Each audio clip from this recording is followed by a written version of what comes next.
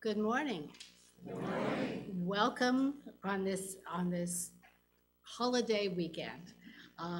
They say that when we reach Labor Day, that's the end of summer, and the announcements we have really show it is the end of summer for us as well.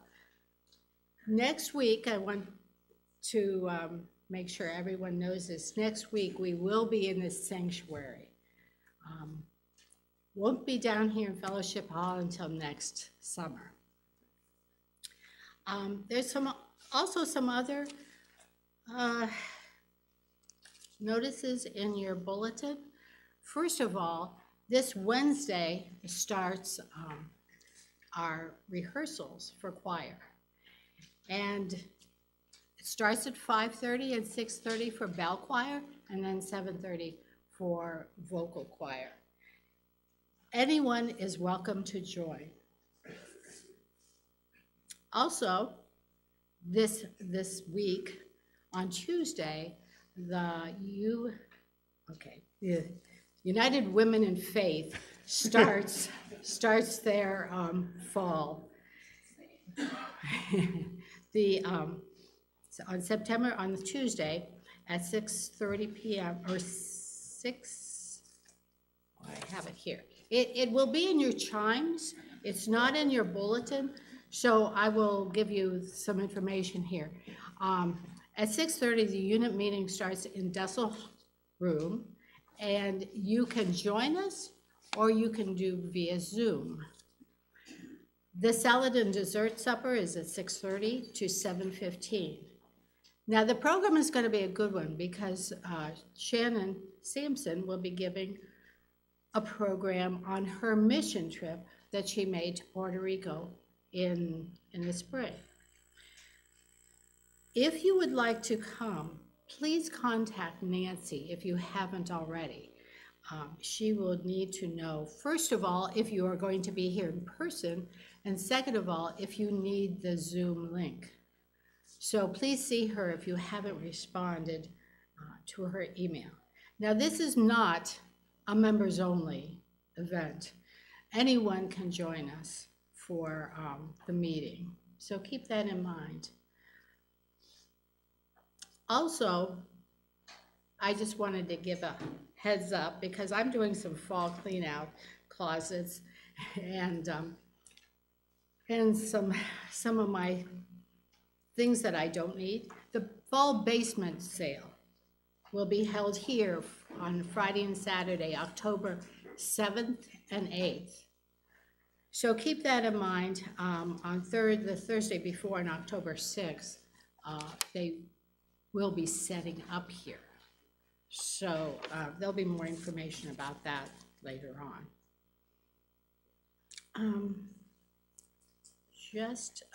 Also, as far as the unit meeting on Tuesday, if you can and you're able to come, please bring a salad or a dessert. That's all the office will be closed tomorrow too. Reopening on Tuesday. There's a lot to get through. I want to make a brief apology. You might have noticed, especially to our online friends, but we started just 2 or 3 minutes later than usual. We were not on schedule because just before we got started, we lost internet. And we can't stream to online without that. So Lynn was busy upstairs rebooting some things to make it work. So we apologize for that. I wanted to point out the second thing is if you look over on the wall, you'll see a new box bolted to the wall, courtesy of Mike Greiner doing the labor of bolting it to the wall. But our trustees have purchased and have finally accepted delivery of, after supply chain problems, of our new AEDs, the automatic electronic defibrillators. So we have 2, one on this floor and one on the floor above. If there will be some additional information forthcoming about how to get training, but much of the training for those has now moved online, and we can give you a link at some point if you want to be trained on how to use them. And we're having a conversation about perhaps having an in-person, hands-on training event as well. But they are really valuable to have those in a building. We pray we never need them, but if you need them, there's no substitute for having one. So. Any other announcements anyone has? Okay. Then please join me for the call to worship. And stand if you're able. It's taken from Psalm 139. You have searched me, Lord, and you know me. You know that I sit and that I rise. You see my thoughts from afar. You discern my going out and my lying down. You are familiar with all my ways. Before a word is on my tongue, you, Lord, know it completely. You hem me in behind and before, and you lay your hand upon me. Such knowledge is too wonderful for me, too lofty for me to attain. For you created my inmost being. You knit me together in my mother's womb. I praise you because I am fearfully and wonderfully made. Your works are wonderful. I know that full well. My frame was not hidden from you when I was made in the secret place, when I was woven together in the depths of the earth. Your eyes saw my unformed body. All the days ordained for me were written in your book before one of them came to be. How precious to me are your thoughts, O God. How vast is the sum of them. Were I to count them, they would outnumber the grains of sand. When I awake, I am still with you.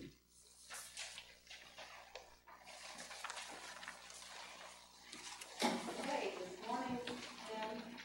You guys hear me? Okay.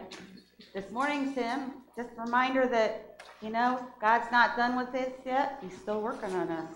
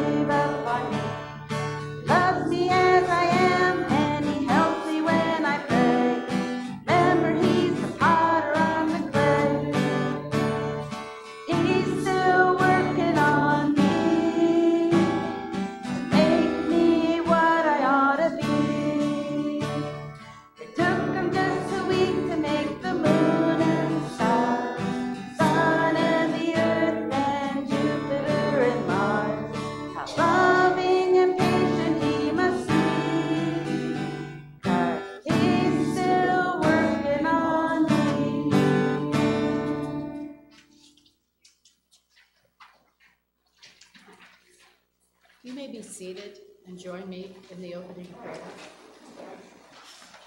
Let us pray together. O God, we have come to hear your voice. Help us, we pray, to quiet our hearts and minds, that we might be still and listen. Help us to open our hearts so that we might be willing to change for the better. May you be at work in us, so that we can be more like you each day, and become more like the people you created us to be. Amen.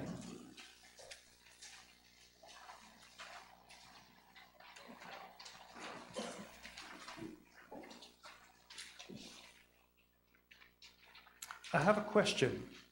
I'm looking at my bulletin. Do you have a liturgy for communion in your... Okay, you don't. Good, it's not me.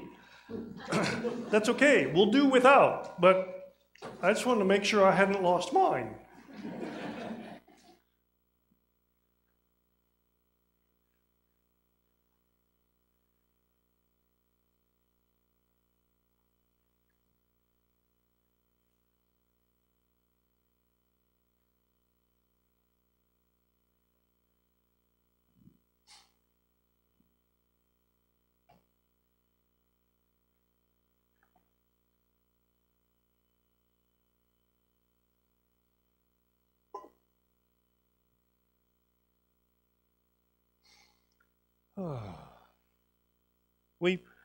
We pause once a month, and these breaks in seasons, as we say, we're ending summer and beginning a new season of fall, or when we have Easter or when we have Christmas, these breaks in our seasons are a wonderful time for us to just take a deep breath and pause and share this time at the Lord's table and remember the story.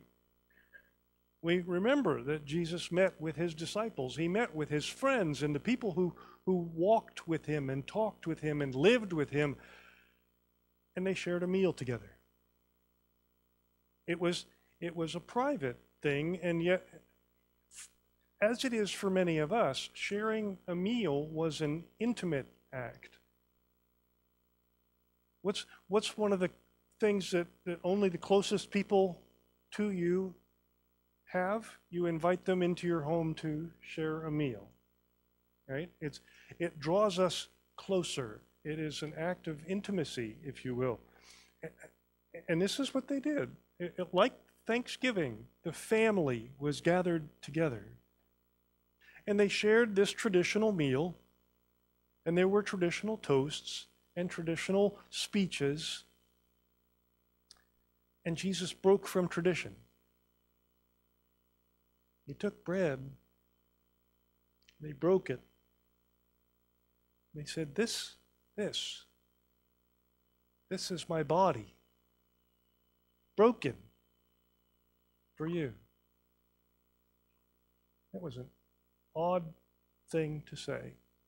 And the disciples, you can be sure, did not know what to make of that. This is my body, broken for you. While the while the ushers come and pass out the elements, we're going to sing the first verse of our song. Let us break bread together on our knees. Let us break on our knees. When I fall on my knees, lift my face to the rising sun. Oh Lord, have mercy on me.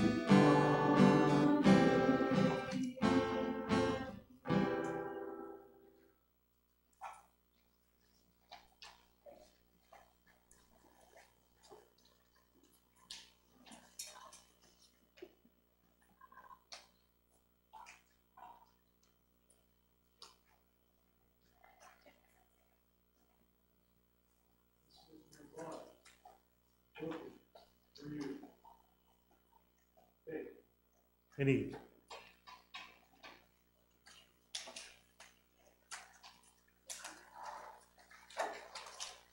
Later in the same meal, Jesus took the cup at a time for a traditional toast and again broke from tradition. Rather than saying the words of the traditional toast, Jesus said, "This is my blood the blood of a new covenant poured out for the forgiveness of sins for you and for many. This is my blood poured out for the forgiveness of sins for you and for many. Ready? Let us drink wine together.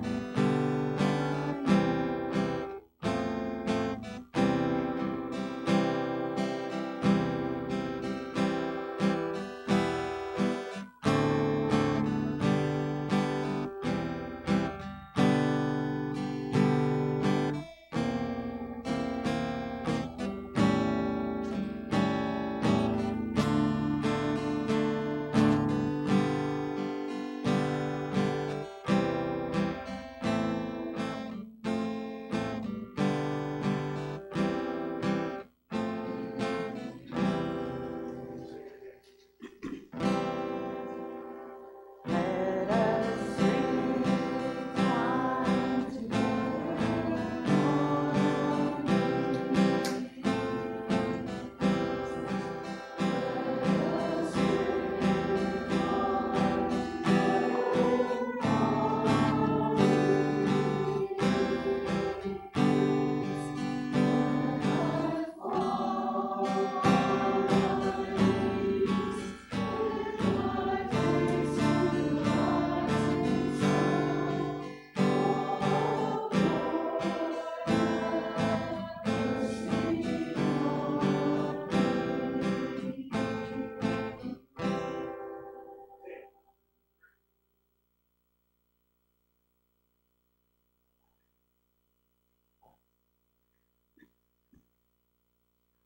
wine Let us praise God together.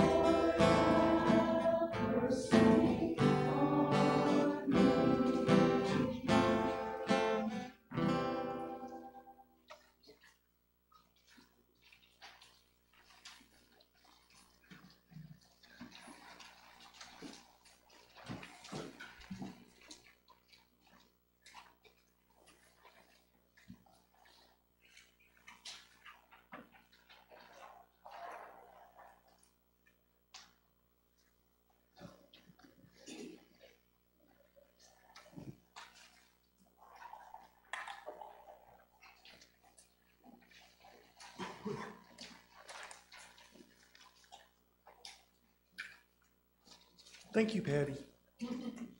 So how was your week?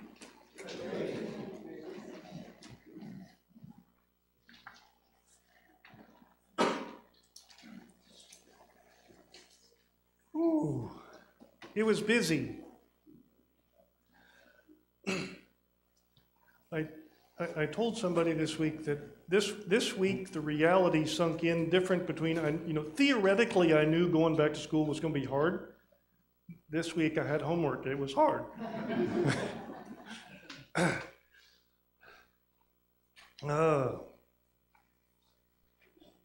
So how about you? What was one thing that happened to you this week where it was an aha moment or an, ooh, God did that moment? Did you have one of those this week? We're going up to Geneva on the lake, and along the way you're in Amish country, and there's an Amish wedding. An Amish wedding. And we're going to see the beautiful women in their blue dresses and their white aprons. It was quite an honor. Beautiful. Continue, as I have often encouraged you, to be aware of the things around you. for those moments when God is exposed to us, if you will, when we see God at work, when we see those, like perhaps run into somebody from high school that we thought was irredeemable. I've run into a couple of those on the internet, folks that I went to high school with that hung out with when I was in school, we had the band geeks and the jocks and the burnouts that were outside on cigarettes and smoking dope, and and it was a couple of the folks that I thought they were at the far end with the burnouts, and I ran into them as adults, and they're in church every Sunday and they're praising God, and somewhere along the line something caught. God does stuff, and we just need to be aware, because He is alive and active and involved in the lives of us, our lives, and the lives of people around us, but we mostly don't notice because we aren't paying attention. Just encourage you to pay attention and see where God is working around you. And sometimes it's what's becoming the chance happening to see a wedding, or a double rainbow, or sunrise, sunset.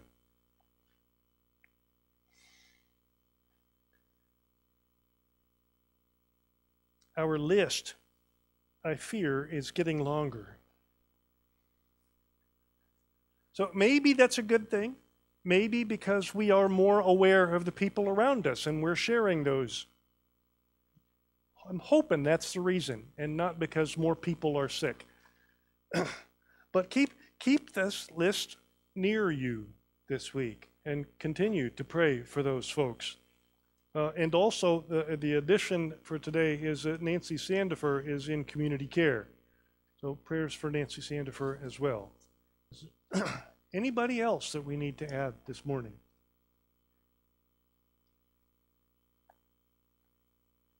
Okay, well, let's pray.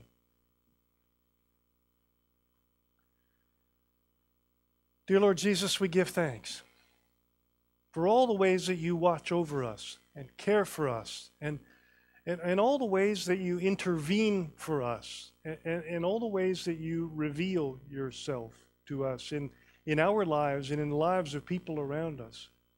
Sometimes it's something as simple as being able to accidentally be in the right place at the right time to see a beautiful wedding, or a sunset, or a rainbow, or flowers. We give thanks for the beauty that you have created in our world and with which you have surrounded us.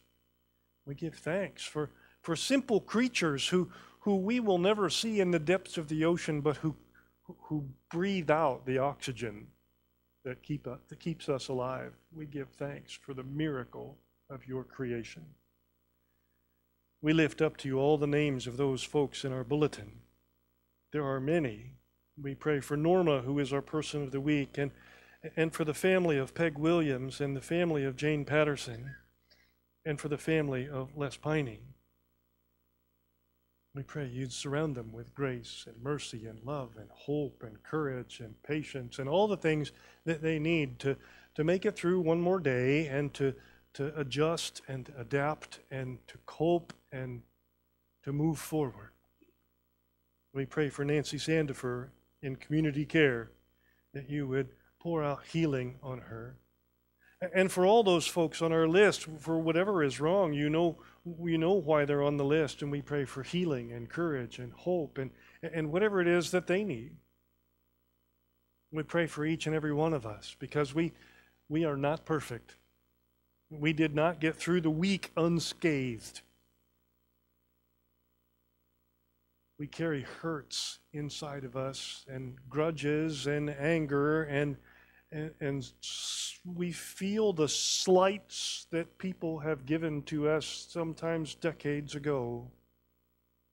We pray you would continue to be at work in us, shining light into dark recesses of our soul, bringing healing to the places where we've been hurt, so that we might grow well, grow stronger, grow better, grow to be more and more every day like you. We give thanks, O Lord, for all these gifts and for this prayer that Jesus taught to his disciples. Our Father, who art in heaven, hallowed be thy name. Thy kingdom come, thy will be done on earth. Give us this day our daily bread, and forgive us our trespasses, as we forgive those who trespass against us. And lead us not into temptation, but deliver us from evil. For thine is the kingdom, and the power, and the glory forever. Amen.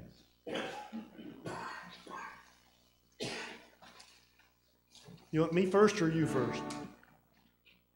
We got to start the ushers doing their thing. You can start the ushers and then we'll start singing. Okay. Ushers, it's time for you to do your thing. And we're just going to give God thanks. We give thanks to thee, O Lord, we give thanks.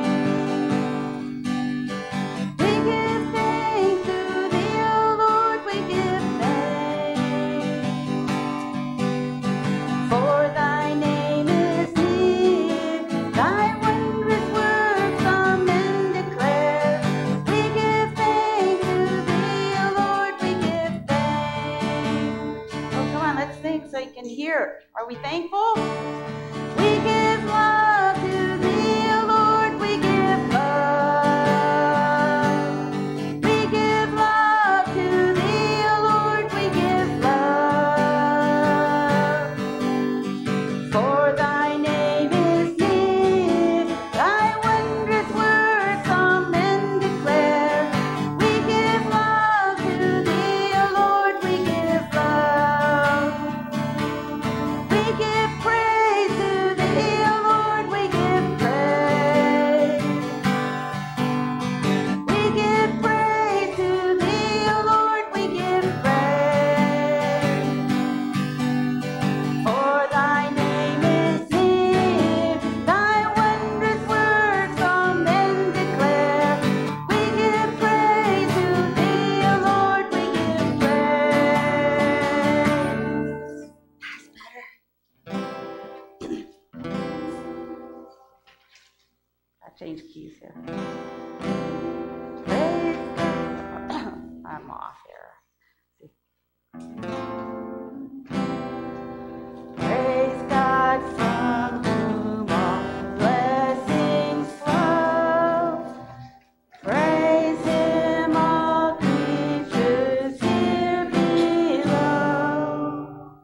Praise him above the heavenly hosts. Praise Father, Son, and Holy Ghost. Amen.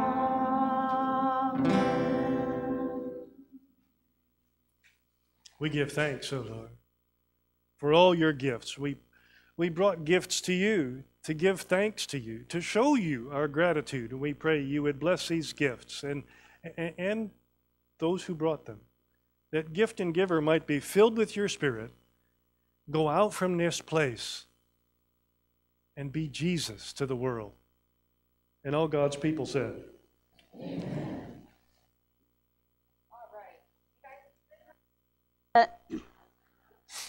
I expect you to, really liven it up here.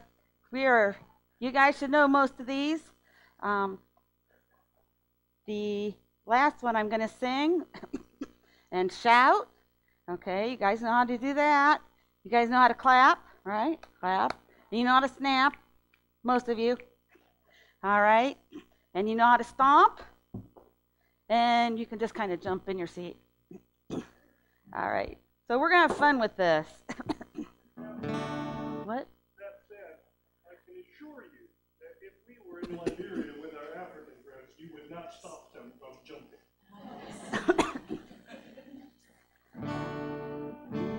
Dear Lord, oh do you remember me? Remember, dear Lord, oh do you remember me? Dear Lord, oh do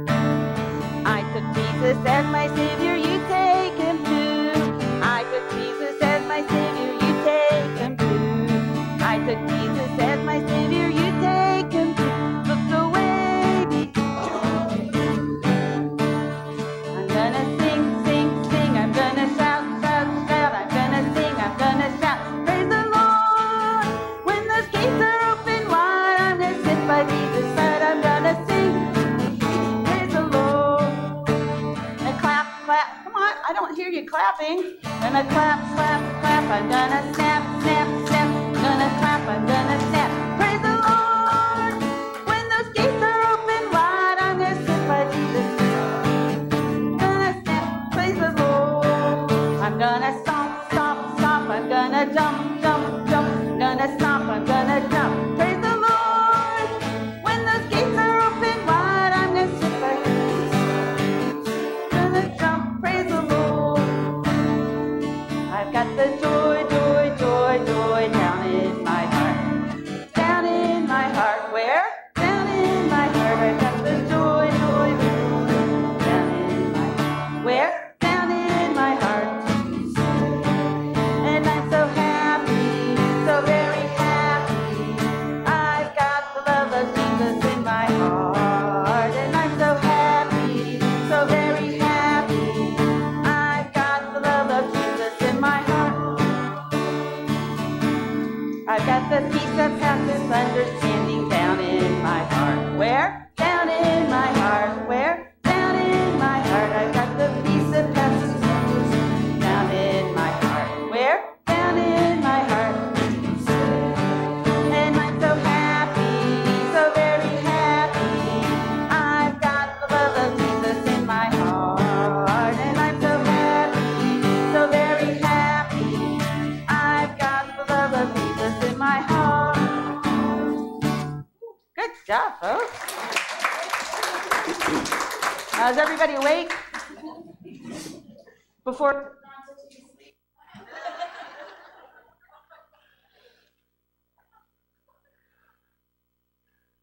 Thank you. Oh, now you notice what happened when Patty started playing the doxology and she had something wrong, and what happened? She started over, right? Have you ever had a chance to have a do-over?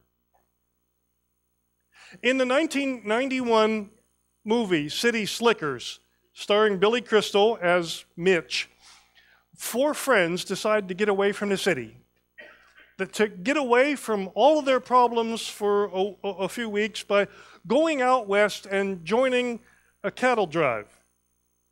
One of those 4 friends, Phil, has a crisis because just before leaving on their trip, he's been caught cheating on his wife, and he was, to his mind, about to lose everything that he valued. And so one evening, Phil breaks down in tears by the campfire, and his friend Mitch comes up behind him and he pats Phil's back and attempts to comfort him, saying, "Hey, Phil, come on, Philly. It's okay, man.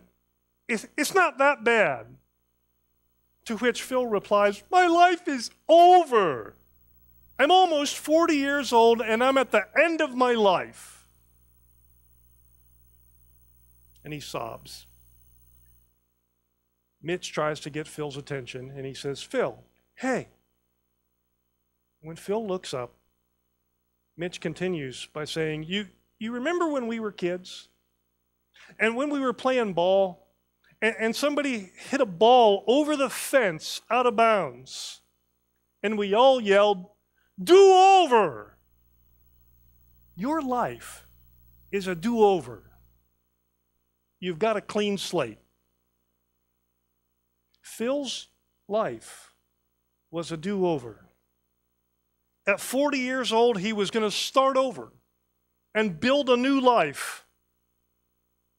And I'm certain that resonates with some of the people in this room and some of you online.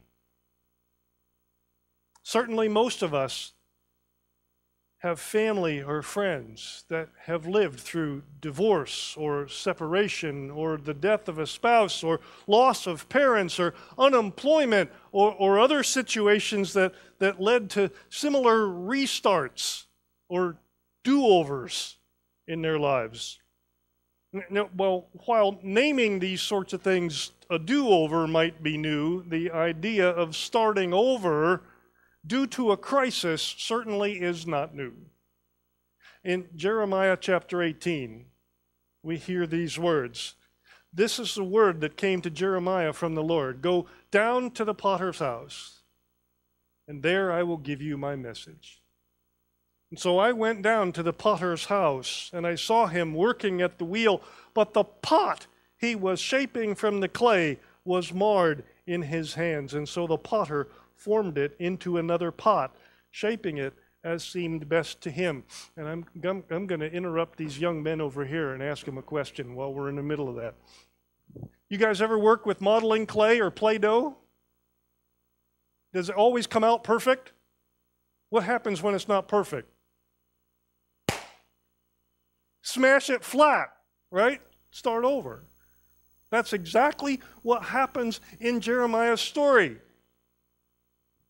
That's exactly what happens in Jeremiah's story.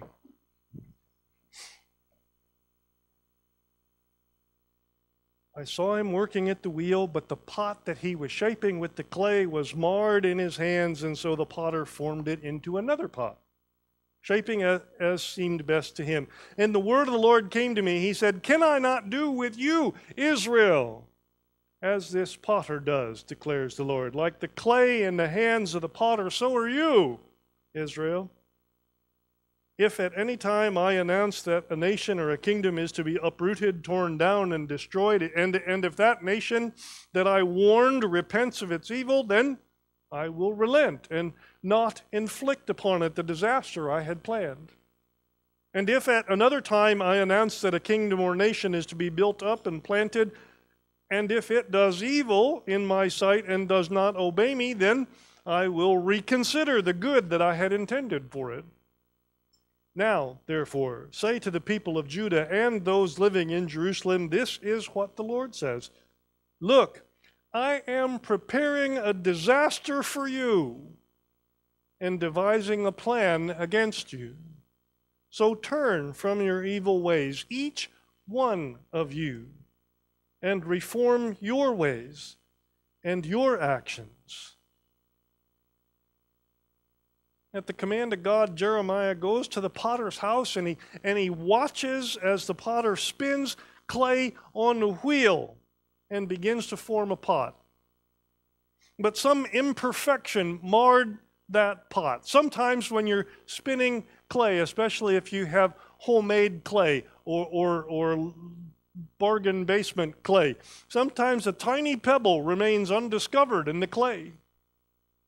And as it spins on the potter's wheel, the pebble moves towards the surface. It catches on the potter's hand and carves a big groove in the clay, or maybe worse.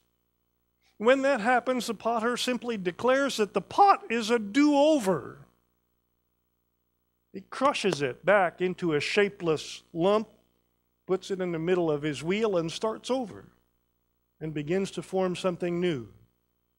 God says that's what he intends to do with the entire nation of Israel.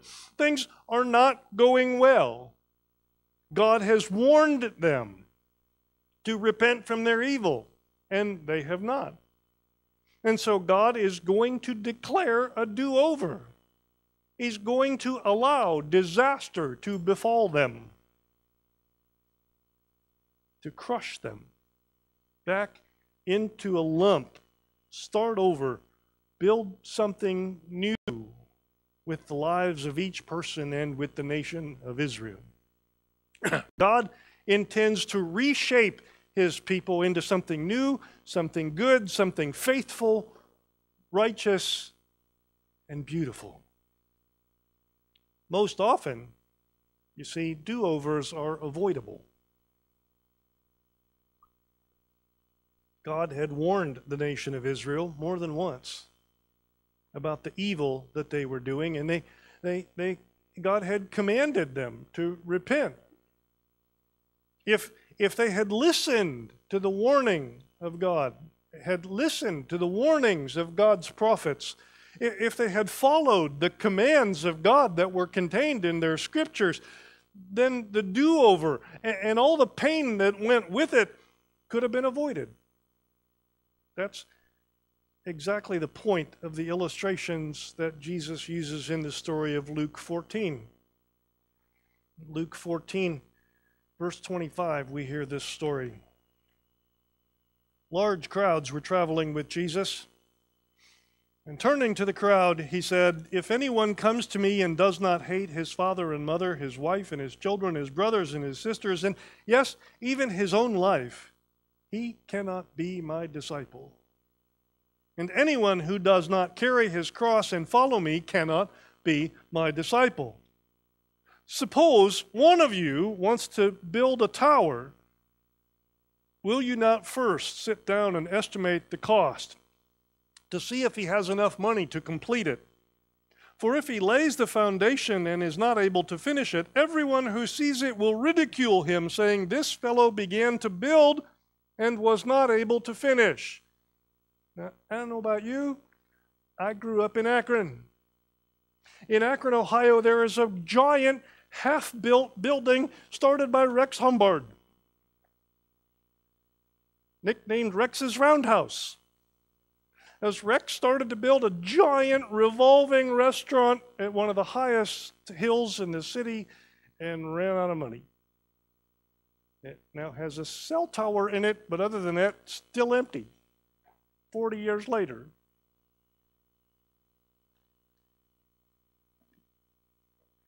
Everyone who sees it will ridicule him, saying, "This fellow began to build and was not able to finish." Or suppose a king is about to go out to war against another king, will he not first sit down and consider whether he is able with 10,000 men to oppose one coming against him with 20,000? If he is not able, he will send a delegation while the other is still a long way off, and will ask for terms of peace.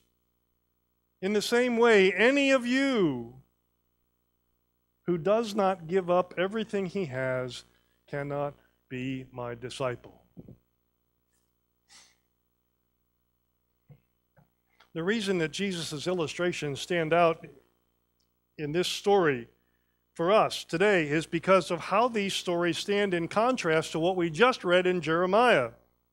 When we hear Jesus say that someone should consider the cost of building a tower before they started construction, we all think, well, of course they would. And when he describes a king as considering the strength of his army in comparison to the strength of the army that's coming towards him, we think, sure, that seems natural and reasonable. But in Jeremiah, although the stakes were astronomically higher, what we saw was that no one took the time to consider the cost before they began wandering away from God. The stakes of their decision were a complete do-over, a total disaster, a complete destruction and restart of their nation. But no one was interested in considering the cost or hearing God's warnings before it came time to pay the price for their decisions. And so Jesus is warning his listeners, and he's warning us of that same thing. There is a cost to following Jesus. We might lose relationships with family members or relationships with friends or co-workers if we choose to follow Jesus.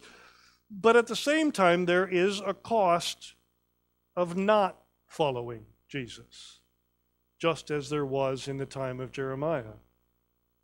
If we want to see an example or two of what it might cost us to follow Jesus, we can find those examples in the letter that the Apostle Paul wrote to a man by the name of Philemon.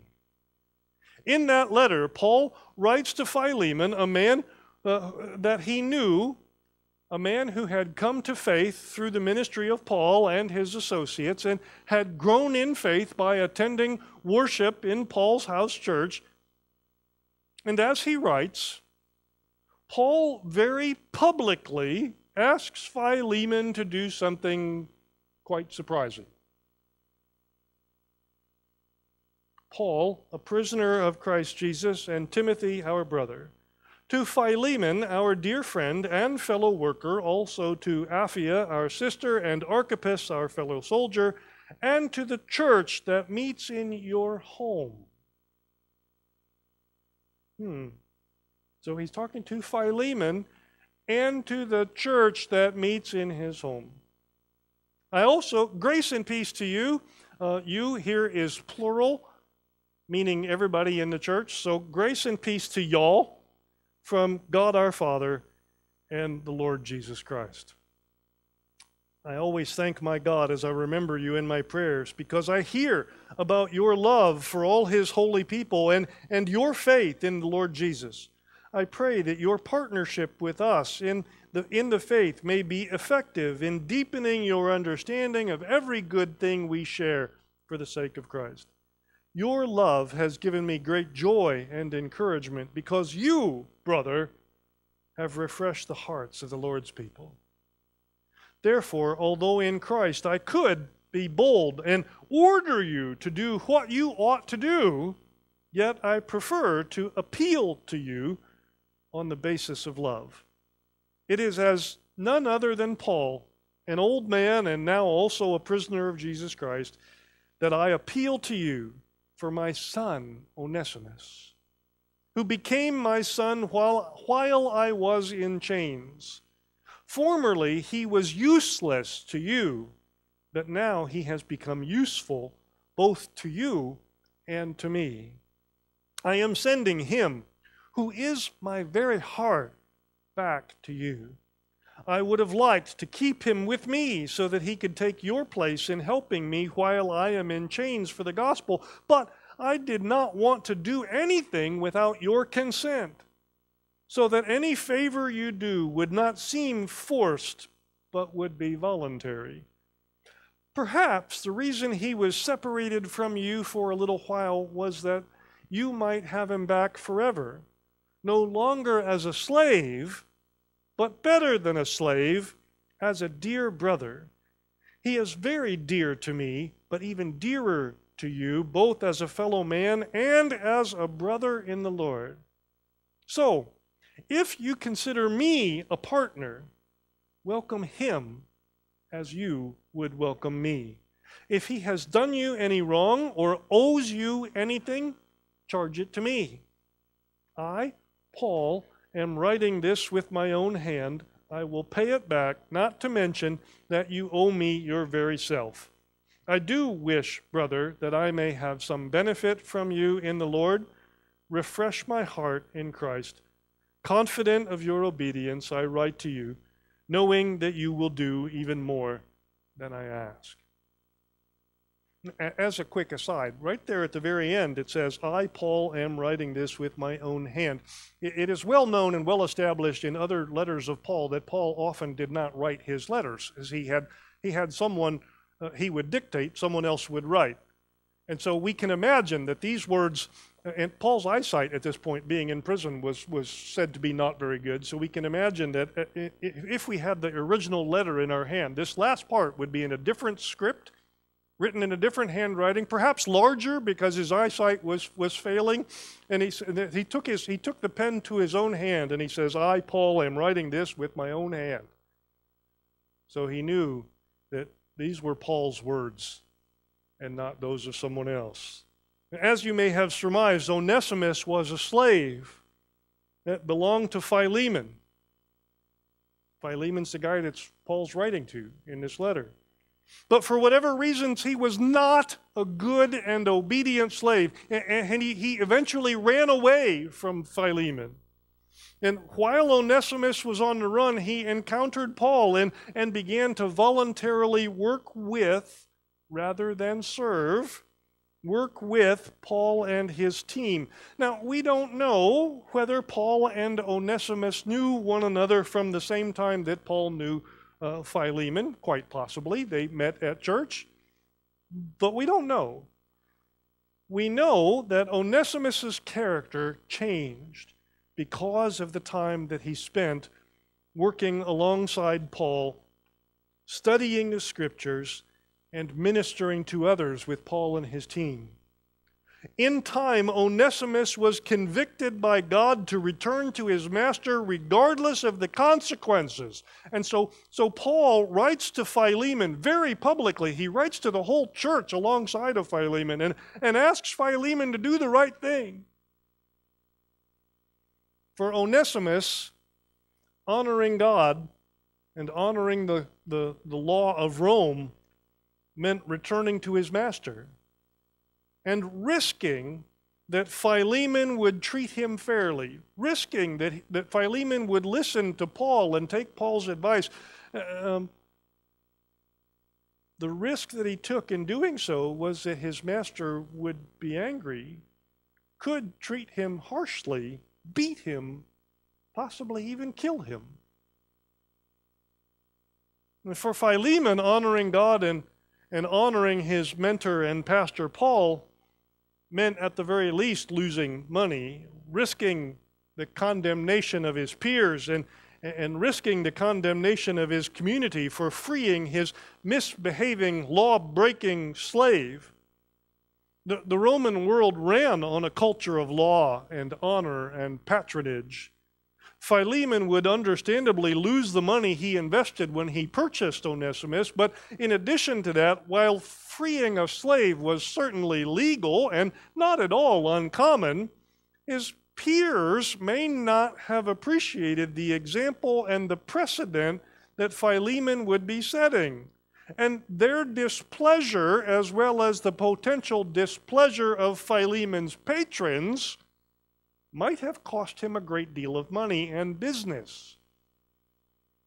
Both Onesimus and Philemon had a chance at a do-over. They both had a chance to start their relationship with one another over again.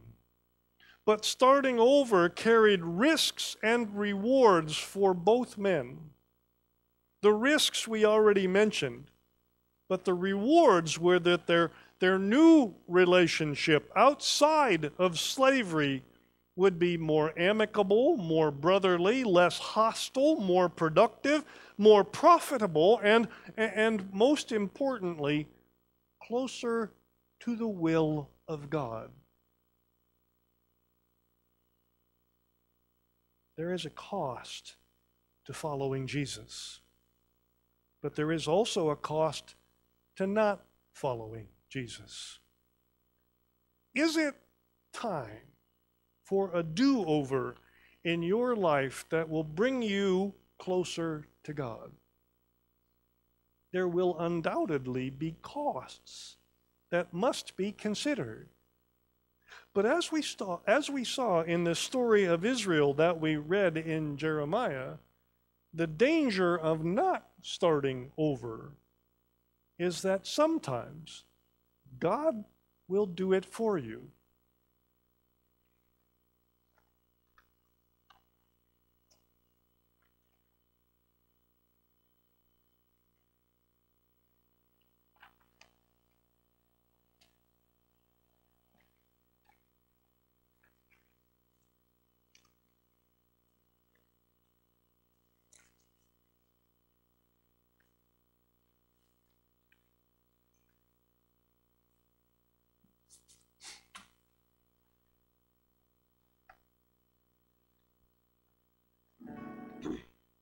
Let's stand and just sing to God how great He is.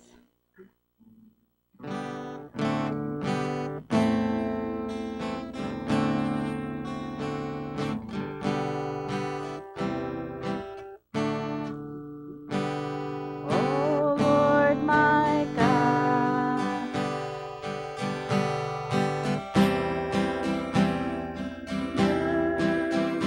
consider all the world's life.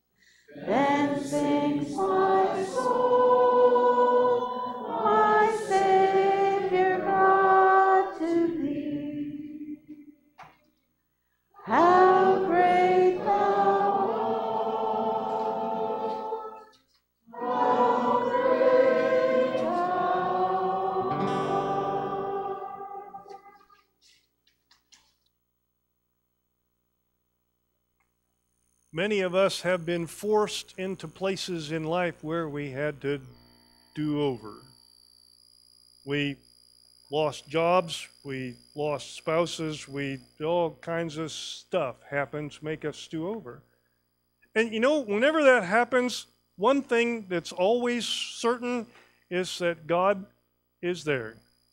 God is there with his arms open wide to take us in and give us what we need. And sometimes the do-over is something that needs to happen because our hearts have walked away from God, unrelated to the physical challenges of just getting through this life. We've wandered away. There's a price to be paid for finding our way back, and God's arms are open wide to take us back. But part of the reminder is, if we fail to come back to the arms of God, God might just start a do-over for us without our choice.